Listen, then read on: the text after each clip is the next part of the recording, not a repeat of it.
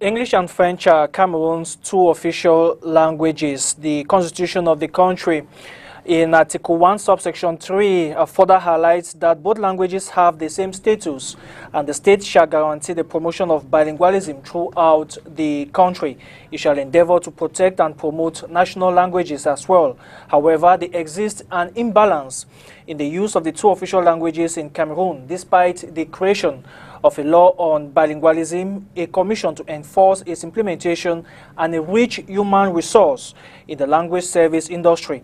In this edition of the program, we shall explore the role of translators and interpreters in the strengthening of the country's language policy and what they can do to resolve prevailing challenges in a world full of crises. This is ATOGHO.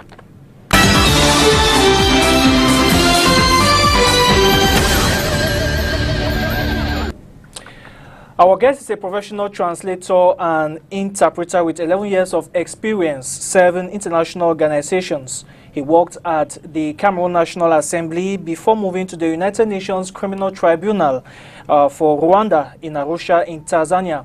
He is now at the African Development Bank as consulting interpreter in the corporate language services, serving meetings, conferences, workshops, as well as seminars. He is President Emeritus of the Association of Professional Translators and Interpreters in Cameroon and Africa's focal point of the private market sector of the International Association of Interpreters, of conference interpreters based in Geneva, Switzerland. As a consummate wordsmith, he writes for the African region of the International Association of Conference Interpreters, as well as founding president of the Arusha Toast Master Club. He is a motivational speaker, football, as well as music lover. Mr. AATSA ATOGHO, welcome to ATOGHO. Thank you very much. It's a big pleasure having you. The pleasure is shared. 11 huge years in the translation and interpreters business. How did you get in? The first time I interpreted was, you know, the primary school by the lake? We came from Boya in 1972 after reunification. And I was a scout under Mr. Tanka, Mr. Faison, and other boys were coming in from the southwest and the northwest, and they needed to be helped to understand English and French. And so since I had picked up English and French with the kids around, I had to interpret for them. But I didn't know that this was a profession. So I started interpreting from primary school. Quite a long journey. I've been in the profession now for 30 years. In 2006 or 7, I celebrated 20 years serving the National Assembly. It was thanksgiving to God for enabling me to go through school, picking up a job, and serving my country as translator, interpreter, IPU secretary, speechwriter for Right Honorable Speaker Kavae, for Interparliamentary Union Conferences and the Commonwealth Parliamentary Association. And so I was like, I thank God that I've come this far. So I had a party to thank God for that and to tell friends, colleagues, and others that God had blessed me. So it's been 30 years since I've been in this profession, and I think it's a prestigious and wonderful profession, and I think that knowledge shared is knowledge multiplied. So I do motivational speaking, I talk in schools, I try to help young people to get into the right orientation for the right career. If you have academic excellence, you have professional exuberance, then your competency makes a difference. And then life makes life. Yeah.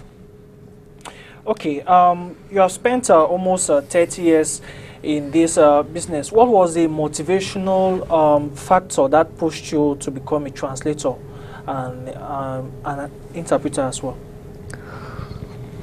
I went to CPC Bali. Unfortunately, Bali is besieged now. When I hear of the killings in Naka, I know that bridge. I went to school in Bali for 5 years. When I think that young people are being wasted and thrown in that river in Bali, which I know very well, my memories of Bali are jaded, and they are bleak. But that's another topic. I went to CPC Bali because it's a renowned school for the sciences. Zach von Jindam went to that school, Professor Zach Formum, Professor Mbafo, General Tato, Prime Minister Yang, Prime Minister Chidiachu. It's a great school. Known for its scientific excellence and prowess, I went there because I wanted to be a pilot. But we got the first mathematics tests after we arrived in CPC Bali, and I think I was a bit loud-mouthed. And we were boasting that we came from Yaoundé. And you had these boys from Bambalang, Babensi, Babenu. Those around the Northwest. Yes. And they were feeling uncomfortable because we had come from Yaoundé. At the time, the Twin Otter was working, so I went to school by Twin Otter. That airport was working, Yaoundé airport was working. We had flights in this country.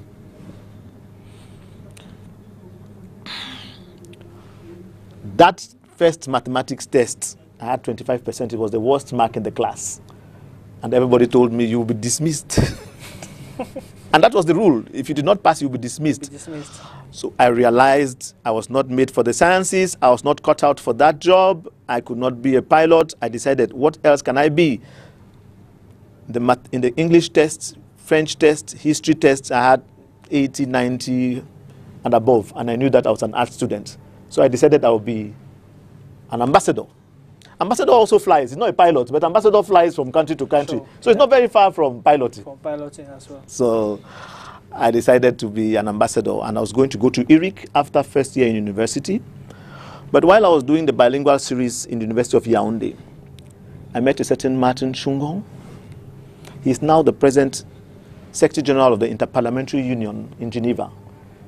That is the legislative, which is the equivalent of the executive run by Ban Ki-moon or Kofi Annan, or you know what I mean. But he was an interpreter, and he came to teach me translation and interpretation in University of Yaoundé. The way he navigated from English to French, he shuttled both ways. He just caught your attention. I said, this is it. And he was such a nice man. He's my mentor. He told us, Egben Biwan, Asia Walters, AATSA ATOGHO, you will be translators, you will do interpretation. And 4 years after, I found myself working in the same office as he was. So I had to move, and that's how I went to ASTI, and then I went to the National Assembly. All right, let's get to the basics. The layman will want to know, every time people talk about translation, interpretation, are they the same, are they different? Where's the dividing line between translation and interpreting? You see, this is where we miss many things in Cameroon. Somebody was telling me, people speak either French or English, and you find many ministers or government officials speaking with difficulty English or French because that is not their main language. Because they feel that if the audience is big, if there are more francophones here, I should speak French. If there are more anglophones here, I should speak English. No, we have two official languages. Trudeau, the former Prime Minister of Canada, not his son, he said the imposition of bilingualism is not on the citizen, it is on the state. It is the state to make sure that the country is bilingual and that the citizens enjoy the benefits of bilingualism through the services of translators and interpreters. So you speak the language you have to speak, and the interpreter is there, trained and paid to communicate to you the message that is being conveyed. So translation and interpretation are two different things, but many Cameroonians think that it is the same. And by the way, I think all Cameroonians think that they are translators and interpreters. Sure. But are they? That explains the horrendous and scandalous translation pieces you'd find on banners and billboards. At the airport, you arrive and you find them and you are like, gosh, we should not have this. We are a blessed country. So the issue is, translation is written from one language to the other to convey a message. Interpretation is oral, it is spoken from one language to the other. You make people who don't understand both languages or two languages to understand themselves. But while the one The medium is what is important here. While the one is written, the other is spoken. As simple as that. In a nutshell, that's the definition. All right. How important is this sector in an ever-changing global context where it is being said that the world now is a global village? How important is translation and interpretation? In a global world, people interact, you know. There is commerce, there's trade, there's movement, there's transportation, there's interaction. If you can't communicate, how do you interact? How do you travel? How do you sell your goods? See, how do you make money? How do you carry out investments? Be they administratively to set up the framework for these services to take place, or be they in the corporate world, even in entertainment, which is very vibrant and booming today. So, in the world today, at the EU, you have, at the European Union, you have interpretation into 36 languages. Because all those countries, in their sovereignty, they have to make themselves heard, they have a right to make themselves heard, and they need to make themselves heard faithfully, accurately, in efficient and effective communication, and that can only be done in your first language. There are very few people who master many languages perfectly. So you speak in your language, and there's an expert, trained translator or interpreter to communicate whatever your message is into the other language to enable the others to understand and respond. So in the world of today, in the global village, you just have to have translators and interpreters. In Dubai, everything is in 2 languages. And that is why they can host as many people as they are hosting, and their business is booming because nobody has a difficulty going there, because they have services to make sure that whenever you go there, you can communicate and you are comfortable. So it is indispensable. It's only going to grow. Translation and interpretation is only bound to grow if we want to respect all the conventions and treaties that we have signed about human rights and the right to communicate in the language of your choice. Now, how important are these treaties? We have the UN Declaration on the Rights of Persons Belonging to National, Ethnic, and Religious and Linguistic Minorities adopted in 1992, as well as the Universal Declaration of Linguistic Rights adopted in 1996. How does this foster the development, the growth of translation and interpreting in the world? It is for each country to, as we fit into the global village, we sign these conventions, we ratify them, we domesticate them, we include them in our national legislation, and we now see how to implement them. We have a number of these. Prime Minister Musonge was reminding ministers and secretaries general about laws that had been signed before, about making sure that English and French are used.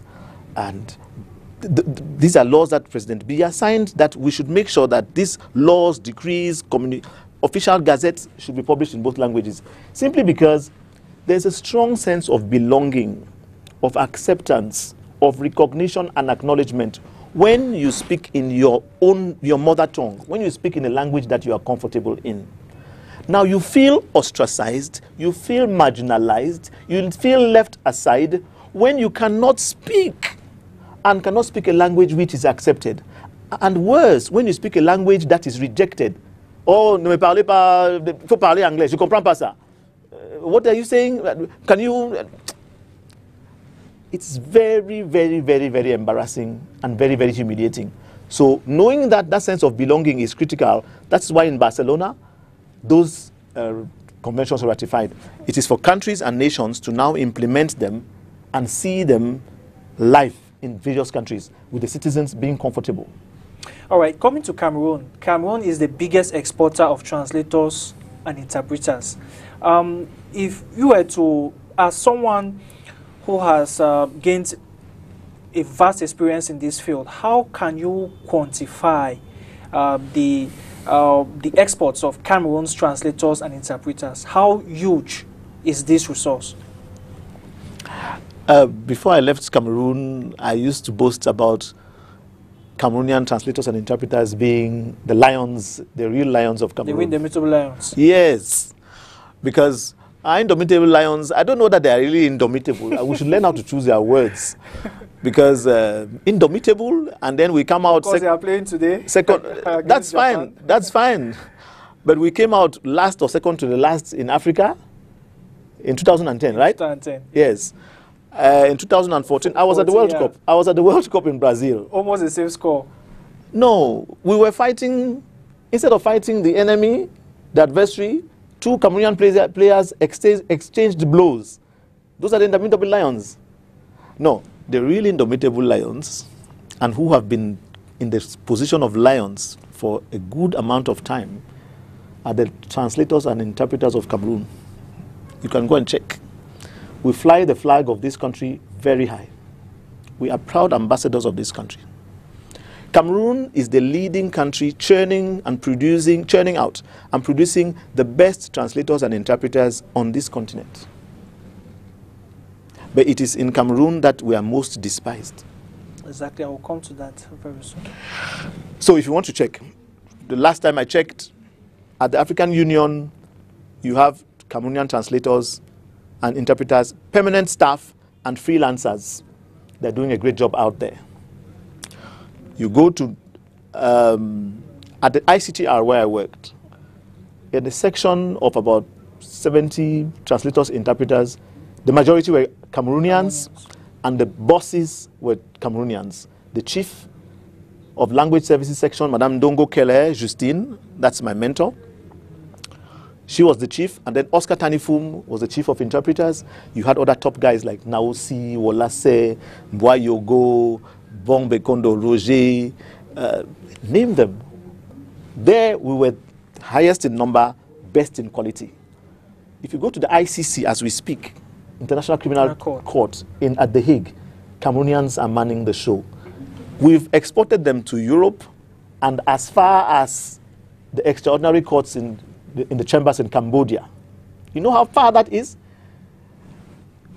You don't hire someone at the court because the guy is good looking. It's because they are competent. They're competent. All right? You sit a test, an interview, a grueling test, which is international. Everybody applies and you sit the test. It's not because your father is, your mother is, it's not because you're in this political party or that political party or you're from this tribe or that other tribe. It doesn't work that way. These guys competed for these tests and they beat the others and they qualified and they're serving where they are serving. The same thing at the African Development Bank. So Cameroon is the leading country in translators and interpreters. We have strong competition from Senegal because they are more organized and they have quite some solidarity. I've seen Senegalese interpreters go with a blind Senegalese colleague and get him to sit down and show him where to press to speak, where to press to stop, just to make sure that this guy earns his living and that the Senegalese, they grow in their hegemony in the profession. You know? But until further notice, Cameroonians, we are what we are where we are. The government needs to know that. And Cameroon needs to benefit from that. But why is Cameroon not benefiting from it? By the way, before talking about that, why are translators and interpreters not valorized despite the exploits on the international scene? You need to ask those who are not valorizing or giving premium or pride of place to translators and interpreters. You need to ask government that question, not me. But I think that if the decrees, the laws are there, all you need is the political will to implement them. As I said the other day, why do you have lecturers, teachers from Econ or Mal heading the translation units in many ministries, when you have professional translators and interpreters who are in those ministries and working under them? They have no clue about the mechanisms, the reflexes. They don't know what is the diction. They don't know what is the register of a particular text, but they are the bosses. Why do we do that? Why do we do that? Why do we do that? You want to take a butcher to start repairing shoes? Is he a shoe mender? Is it rocket science? Is it so difficult? You will never take a lawyer to pilot a plane. Will you do that? Of course not. These are technical services. You tell me appointments are discretional, at the discretion of whoever is appointing. That is true. But these are technical positions. And it's a disgrace, it's an eyesore to see some of the translation that we have in this country today, especially as we want to enforce vivre ensemble. So everybody thinks that he must speak English or speak French. I was watching CRTV the other day. Now you get a medical doctor to do a report on COVID in English. It is torture. Let him do the report in French, or let her do the report in English and use the technical terms. This is a new domain, very technical. Why do you find ministers and the Prime Minister speaking French? You torture me, you make my life difficult when I have to interpret poor French into English. You torture yourself, you torture me, you torture the audience. What is our crime? What sin did I commit? Speak English. The interpreter is there, he will interpret it into perfect French. Speak French. I am there, I'll interpret it into perfect English. Everybody is happy. But for some, I don't know whether it's a complex, I don't know whether it's a desire to prove a point, I don't know whether it's a desire to curry favor from the authorities or whoever. Maybe, don't you think that is pressure? Because many people are, because the tendency is that the population expects these government officials to speak in both languages to indicate that they are bilingual. Isn't that an aspect of a pressure? In the job description, is bilingualism one of the criteria? Is there? We don't even have job descriptions, do we? So pressure from who? If you appointed me, you think I can do the job, let me go do the job. The job has nothing to do with language per se, okay? Let me do the job. And then you have the professionals, the practitioners to communicate. So the pressure is not from the people. The pressure is from inside. At my age, I started taking pressure. I was taking pressure when I was stealing guavas and fruits from under pear trees or wherever. I cannot be taking pressure now. If I cannot do the job, I tell you, Chief, I thank you very, very much. I'm sorry. If you expect me to become a linguist at age 60, I'm an engineer. I'm not a linguist. I will not deliver my speech in French. I'll deliver it in English. I hear that there's a school that trains interpreters in Boya, and I hear that in your ministry there's a translation service. He will interpret it. Create employment by using professionals, for God's sake. Create a sense of fulfillment by using interpreters, for goodness sake. Make everybody happy by just some recognition or some acknowledgement. Abraham Lincoln says every man likes to be acknowledged.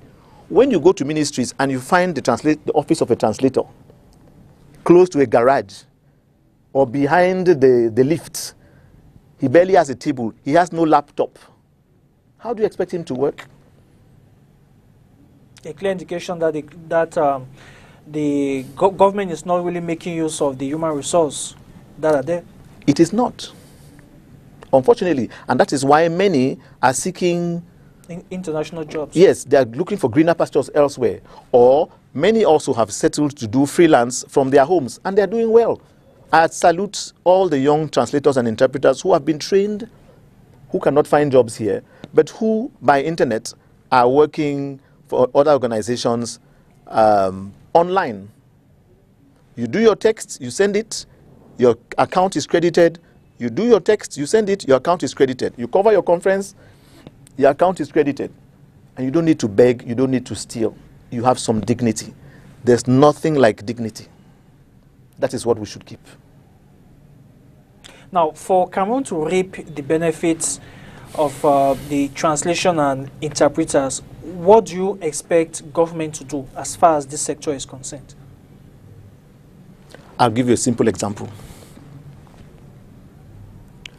There was the trial of Sisiku Tabe and the 9. Ayuk Tabe, yeah. Ayuk Tabe. There was one interpreter for an entire court case. At the tribunal in Arusha, you had 8 interpreters, 12 interpreters on one case. In Cameroon, we are behaving as if we can run a car on 3 wheels. And then we say, "Lo Cameroun, c'est le Cameroun." On va faire comment? No, no, no, no. You will never play football 10 or 13 because le Cameroun, c'est le Cameroun. It's a very, very, very base, mean statement. But many people pride themselves in it. Okay? There are rules, there are conventions. And when we don't obey them, we may get away with it sometimes, and we have. But that is the African Nations Cup. Did we host it? We tried to bend the rules and play games, and that is the humiliation that we got. Do you know how much time I've spent explaining to people abroad, either in Addis Ababa or in Arusha or in Canada, or I go on a simple trip to go and earn my living quietly. And they say, oh, Cameroonian. Oh, yeah, Cameroonian. But what happened? How come? Now I start doing the work of the Minister of External Relations. I wish he knew that I'm helping to build the image of Cameroon. He'll maybe give me some fuel coupons. They will help me to run around in town. Peter, it will not be a bad idea, will it? Of course not. There you go. And life. And it will not kill him if he gives me some. But I'm just saying, we need to sit up. Let government use the professionals. That is for government. In those services, don't appoint language teachers, linguists, to run translation services. They cannot do it. And give them the affordable, the right tools to work. Give them laptops, give them the dictionaries, give them internet connection, Wi-Fi connection. In many, only until recently, I don't know whether, I don't want to call names, but many of our offices and ministries, they don't have internet connection. They don't even have a website, Peter. You go to a little restaurant, a restaurant in a back street of Nairobi. The moment you sit down and ask for a drink, you have Wi-Fi connection. Sometimes you go to a big hotel here in Cameroon, there's no connection. There's no connection. Why? Why do we do this to ourselves? So anyway, let's use the professionals. And then, let us ask. I said this yesterday, I think. If the Bilingualism Commission has as resource persons, ab initio, there should have been translators and interpreters on that board. Okay? Yeah. That commission should be headed by a seasoned translator or a consummate interpreter. Okay, not necessarily. I have a lot of respect for Mr. Musonge. He can do it, but with the advice of seasoned translators and interpreters by him. Does he have them? Does he have one?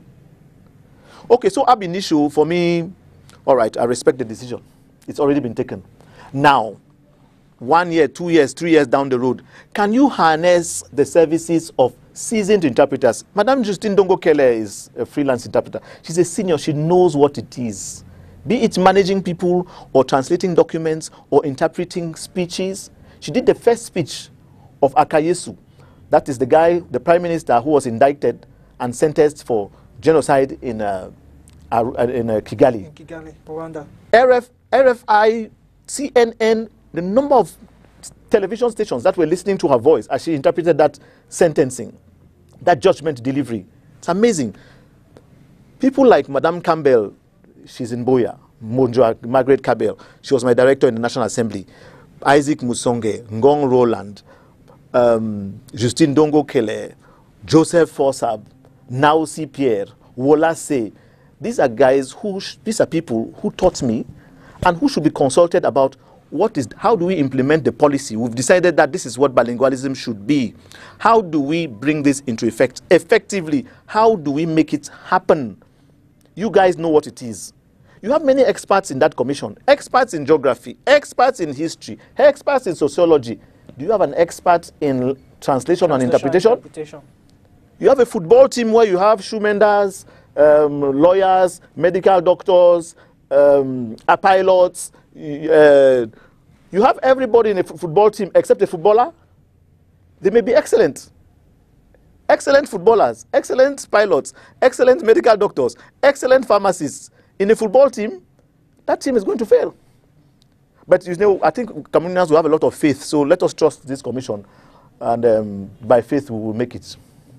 Now, you were the pioneer president of the Association of Professional Translators and Interpreters of Cameroon. What is this organization all about, and what can you say about its activities since its creation? Let me do a disclaimer immediately. there's a lot of usurping of powers or arrogating of titles in Cameroon. Anybody who has a PhD automatically becomes a professor. I don't think that's how it works. And so you find many professors on TV panels. I see some people on TV panels virtually every week. It's a profession now. Eh?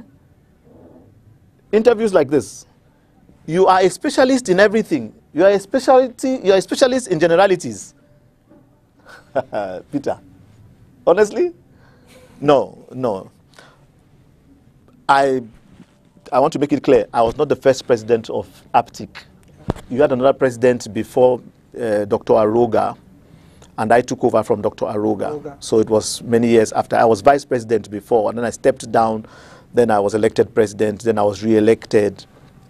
And the Association of Professional Translators and Interpreters in Cameroon is in charge of protecting and promoting the interests of translators and interpreters in the country, protecting the profession and protecting practitioners of the profession, and ensuring that Cameroon indeed benefits from this bicultural heritage, and which makes us unique in Africa. That's the association. Unfortunately, again, if we want to be serious, then the Bilingualism Commission would be talking with this association and use its services. I'm pleading and I'm asking. I was part of our General Assembly when we decided that we should write to the Musonga Commission and ask for an audience and offer a hand of fellowship to work with the Commission. We've written 2 letters. Until today, we've not received as much as an acknowledgement of receipt. You know how spiteful that is? You write to somebody who doesn't respond. You know how demeaning that is? You know how frustrating that is? Respond to me and tell me no. That is fine, but not to just say anything. It's an insult that is difficult to take, but we take it. Maybe the person in charge of delivering the letter has not done his job. Twice, we sent the first letter. We never got a response. I went there, I spent a day. I saw 4 members of the commission. And I talked to the director of cabinet, and he asked me, please send that letter again. And I talked to Madame Lomgoy. Madame Lomgoy Leontine, she's our president. She works at the CRTV. I don't know how she's treated at CRTV. You need to check. It's unfortunate. But if you don't talk to them, how do you get the work done? So APTIC is neglected. And I was saying this again. The Ministry of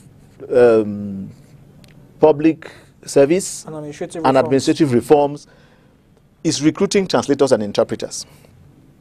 They should harness the services of the association to endorse the work that they do. It is not human resources. It's not the DAG. He doesn't know what it is, who a translator and interpreter is, how to prepare a test and do the grading and do the recruitment of those people. Human resources is one thing, but the specialty of who these people are recruited, on every panel for recruitment, you have the recruiting director, because he knows what he wants. The recruiting director is APTIC, but at that ministry, I don't know whether they work with translators and interpreters. I hear there are some who have been involved, but not the association as such. Why are you dealing with individuals you've chosen entry personae to work with when there is an association that could appoint and delegate recognized and authorized staff to represent them on that board depending on the qualities that they uphold? So when you don't work with us, we find ourselves on the back burner and our association is barely struggling. But abroad we are respected because we are one of the first that organize ourselves well.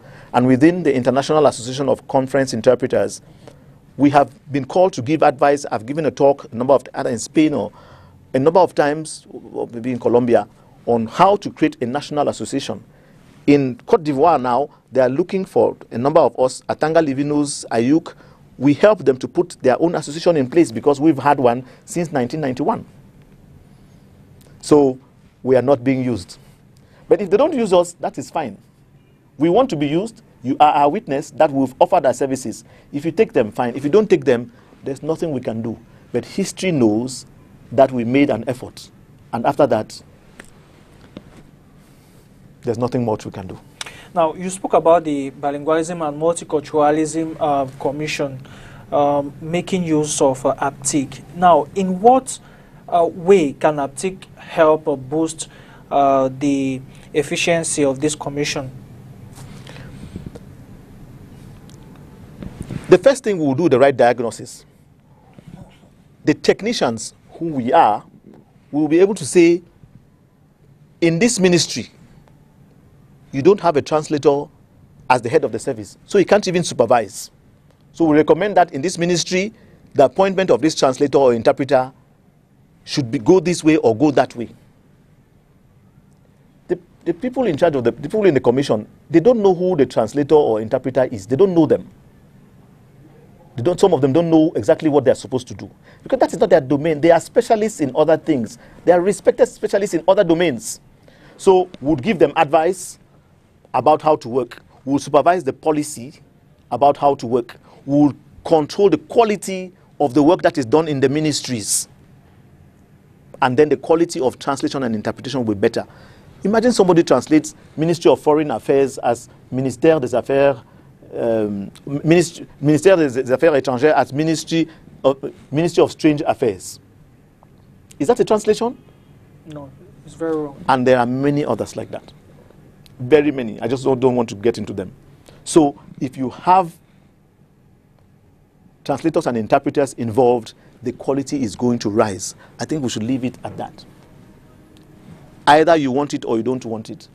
But my point is, and I really don't want to harp on this anymore, we, on the International Translation Day 2020, Cameroonian interpreters and translators under APTIC, we are extending a hand of fellowship to government and by extension to the Bilingualism Commission. Use our services. We are part of this country. This is our domain. We want to help. And even to the African Cup of Nations local organizing committee? Fortunately, they are using a number of translators and interpreters, and I'm very proud of that. I know a number of friends and colleagues who have been on the team of Kokan or Chan, and they are working, they are doing a good job there. I think that is a good thing. I salute that initiative, and it should go on. It should go on. That is what should be happening. That is what should be happening. That is positive. It's laudable, and I salute it. Okay. On the 24th of December 2019, the head of state, President Paul Biya, signed a decree to enact the law on the promotion of national languages. What is your appraisal of this particular law? I'm very sorry. I don't follow Cameroon politics, so closely, and I would not like to comment on something that I'm not very conversant with. But all this still has to do with bilingualism. All these things has to do with implementation. Yeah. Okay? Of course, that's the spirit of the decree. We already have enough laws and decrees by Ahijo and by President Paul Biya on this matter. So the issue is not the laws or the decrees. The issue is, are we implementing them? That is it. If we implement them, Cameroon will be the hub attracting foreign investments, attracting conferences in Yaoundé, Douala, Kribi, Chang, Limbe, and catering services. Do you know what the African Development Bank... Which means that the language service sector can be a new angle in the tourism sector. We're talking about soft skills. I created a firm while I was at National Assembly, Competence, okay? And I did a brochure on what Competence is offering professional translators and interpreters, and I described Cameroon as the haven of peace. Cameroon as Africa in miniature, the place to come to, where you can mix business and pleasure. And I advertise our services and how competent we are, the fact that our passion has become our profession and so we are celebrating life, the fact that our competence has become a reference. Somebody in the Ministry of Tourism saw that brochure and said they were going to advertise it and use it as an official document to advertise Cameroon. That is to talk about how tourism is to be done. And the Minister of Tourism at that time was a young fellow, as tall as I am. I'm very tall, you know. But he was there for 1.5 years, and his plan, he had a blueprint to revamp the tourism sector. But before he could now implement his blueprint, he was moved, he was sent out of government. So it was never done. So Cameroon, we can use these skills. And you see, it is services which are running now. Products, not so much. What is Kigali offering? Kigali is functioning and growing because it has services. Soft skills. Soft skills. Translation and interpretation could do that very much for Cameroon. These services could sell. I was saying the African Development Bank. The amount of business, the catering services that benefit from the presence of the bank and the conferences that they hold, the number of workshops, the number of events or seminars, and which need coffee break and lunch.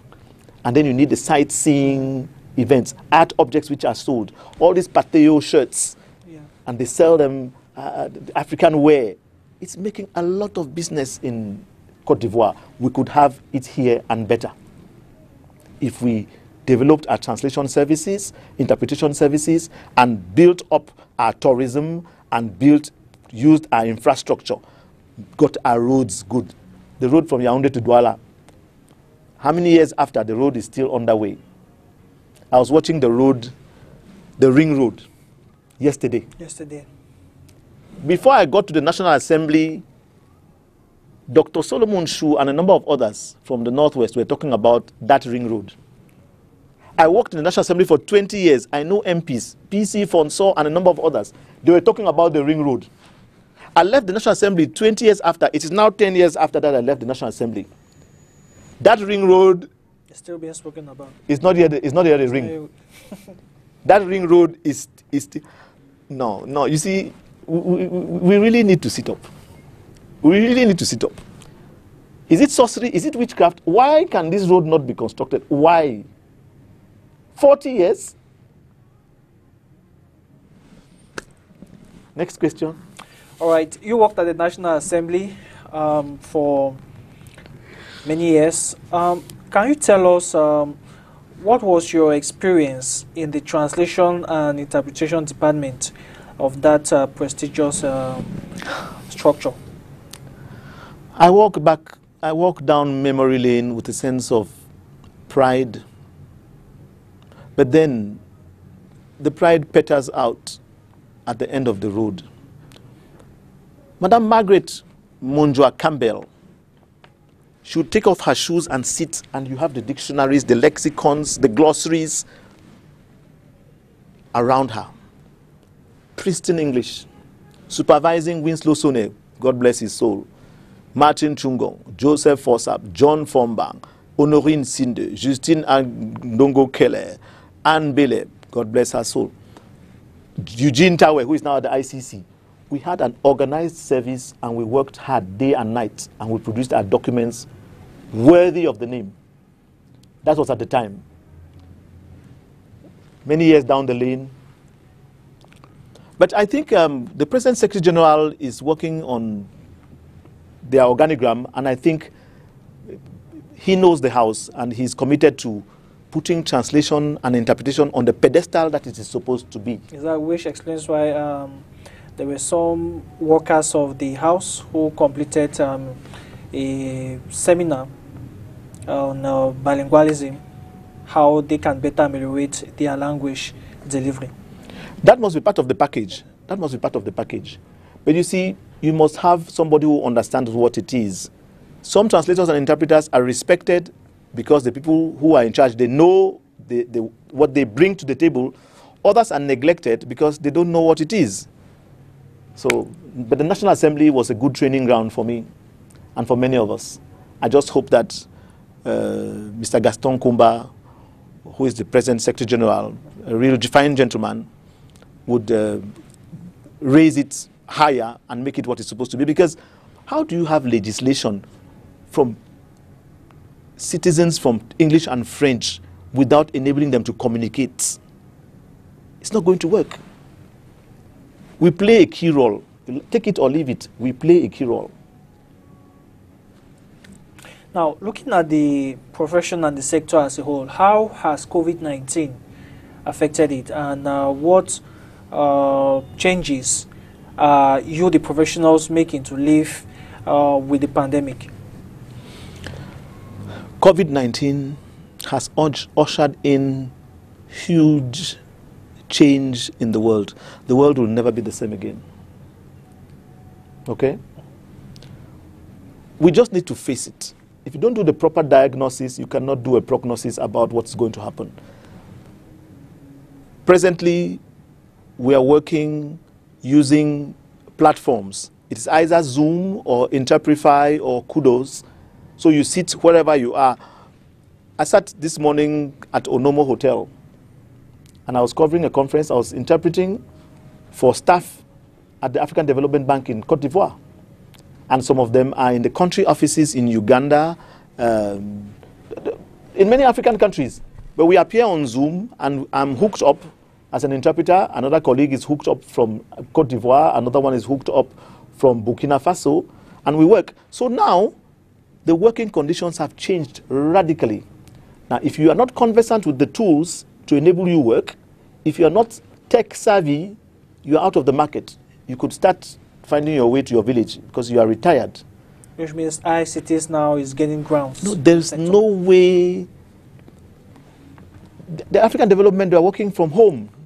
It's only in November that we would see whether we would go back to the offices for 2 days or 3 days. But office space, parking space, and all of that, these things have changed. So tech savvy, internet, Wi-Fi connection, internet speed, all of that, it is a new ball game. You need to master it if you want to stay in business. If you don't master it, you are out of business. I'm very sorry. You are out of business. That's how serious it is. If you can't pay your bills, it is bad. So that is the change it has brought. The issue is step up to the challenge, accept it, admit it, face it squarely, frontally, learn what you have to learn, change lanes if you need to change, but make sure that you can deliver. Make sure you are competent. Now, you worked at the International Tribunal for Rwanda in Arusha, Tanzania. What was your most challenging mission during that time?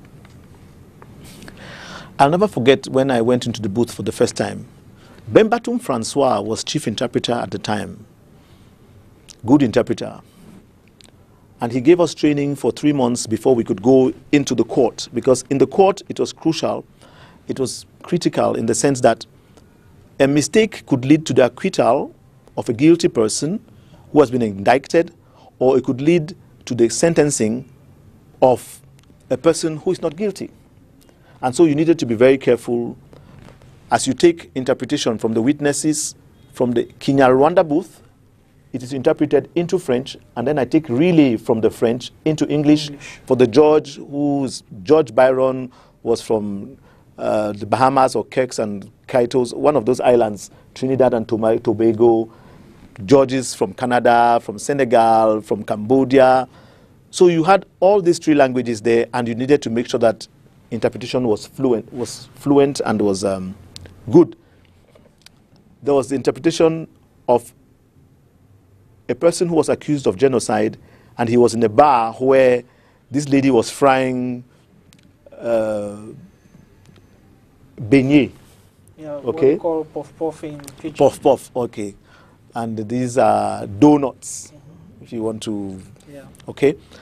And the interpreter into French says, elle était en train de faire frire les beignets. And I said, she was frying and selling donuts. Now, this judge did not know or understand the word donuts. And so he said, yes, English interpreter, what did you say? I said, she was frying donuts. He looked around and said, donuts? What is English interpreter? The court went silent. You could hear a pin drop. Everybody was expecting me to explain and interpret. But I couldn't. I didn't know what else to say because I've said it is donuts. It's fried, it is flour balls. Okay? And then my colleague, Anne Bailey, unfortunately she died 2 years ago. She hit on the booth, Dr. AATSA, The mandazi. Now, mandazi is the Kiswahili word for donut or beignet. So I said she was preparing and selling mandazi. And then the Judge Sekule, said, yes, go on, counsel. My blood pressure drops like that. Because if they realize you are not delivering, you are in trouble. So it was very challenging, but it was also very exciting. And after that, wherever you go to and you say you interpreted at the tribunal, you have some respect and you have some acknowledgement, which is good. It was a wonderful experience. And what should Cameroonian courts do, particularly in relation to translation and interpretation? Because it's been a very, very big problem here in Cameroon. Talking about particularly the Seseko Ayoktabe case, where the court had just one translator. Do you think the court also, the Ministry of Justice in particular, has to pay more attention to the translation and interpretation department for the smooth dispensation of justice? The simplest principle in justice is give everyone is entitled to a fair hearing. And you cannot have a fair hearing if a person cannot have access to communication or speak or be heard in his own language. Now, Norman Cousins said, the most dangerous thing about ignorance is not ignorance per se, but ignorance of ignorance. If you don't know that you do not know. No. That is what is sad. And many people don't know that they don't know. Besides not knowing that we don't know, that these accused persons must be given translators, interpreters. 4, we work in shifts, 30 minutes, you shift 30 minutes, because to keep your mind alert, processing a language, the message and the language, the contents, you're running it through. You cannot do it for more than 30 minutes, 1 hour, and do it saliently and do it faithfully. That's why we work in teams and we have the shifts. So government has to recruit many translators and many interpreters to do that in the courts. Okay? If you do that, then they have a fair hearing. And then they may be sentenced, they may be acquitted. That is another issue. But if you don't even give them a fair hearing, you think that things are going to be solved soon? No. You antagonize the people, you radicalize them, it gets worse. Like in Romeo and Juliet, you had the feud between the Montagues and the Capulets. It only went on, and the damage was telling, the pain excruciating, and both parties, all of us, all Cameroonians will suffer from this thing. The earlier it stops, the better. Okay. My 2 cents to make sense, so that we can come out of the imbroglio in which we find ourselves, is: can we just be sober? Can we just be humble to say, what is the problem? Let me hear you and hear you honestly. The issue is you step on my toes and I shout in pain, and you say, no, you are shouting out of tune. You should shout this way. You should not shout this way. And you punish me for shouting when you stepped on my toes. And you want me to be happy. It's going to be very difficult. There was injustice somewhere down the road. Deliberately or not, there was some injustice that is causing pain. Now, if somebody is in pain, I tell you that I'm hungry, you say, no, you're not hungry. You are in my stomach. Can we be serious here? If I have a problem, listen to my problem. And then but don't tell me that I don't have a problem, because you cannot determine whether I have a problem or not. So, I speak because I know too much to be indifferent. I care so much, I cannot be silent. But after I've made my statement and offered my services, there's nothing much I can do. Okay? So my 2 cents to make sense, let us be humble, let us sit down and talk to each other. We are the stronger and the better if we are together. But if you make me feel that I don't belong, I'll not beg you to stay here. I'll be out of here. Okay, on September 30, the International Day for Translation was celebrated, and it had as a theme, finding words for a world in crisis. How significant is that? The world is in crisis, health crisis, political crisis. Look at what is happening in America. Look at what we're monitoring the situation in Cote d'Ivoire. Look at what's happening in Mali. Mali, Guinea. We are waiting for Burkina Faso. Guinea is bubbling. It is simmering. No, there are many crises. It's unfortunate, but we can deal with them. Communication, talk to one another. If you talk to a person well, you start solving the problem. You start solving the problem. And if we don't even start solving the problem, forget about solving the problem. So words, which in other words is language, which in other words is communication, which in other words is dialogue, which in other words is interaction, is going to help the world to move forward. If we don't, we'll just lose feathers, we'll lose lives, we'll suffer, and we do not need that. We could do without it. Let it stop. Let it stop. Those are my 2 cents to make sense. Exactly. If you take them, fine. If you don't take them, just what can I do? We are praying for this country because it's a beautiful country.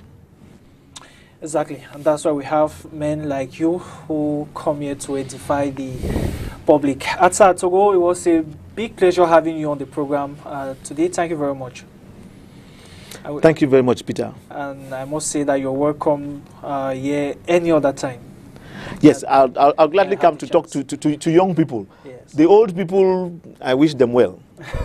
I'll gladly talk to... The focus now is on the young. Yes, I want to talk to the young people. The future is ahead of them, and they need to prepare to take care of my grandchildren.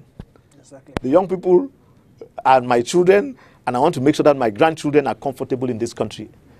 I travel a lot. I run into difficulties. I've been to over 60, 70 countries in the world. If I'm uncomfortable out of my country, and I come home and I'm uncomfortable... Double punishment.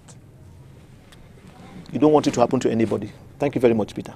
All right, thank you too. And to you, televiewers, it was a pleasure being with you in this edition of the program. Thank you very much for watching. Programs continue on STV. Bye-bye.